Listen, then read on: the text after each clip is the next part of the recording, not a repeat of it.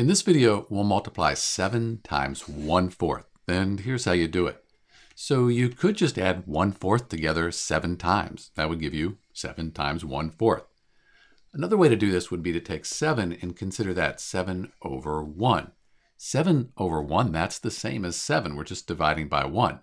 Now we have this fraction. We multiply that times 1/4. When we multiply fractions, we multiply the numerators and the denominators.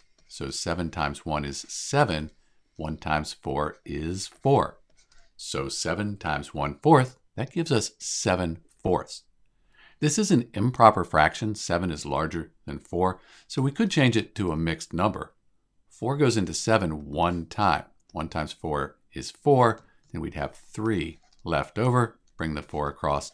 7/4 equals the mixed number 1 3/4. So in answer to our question, 7 times 1/4 equals 7/4.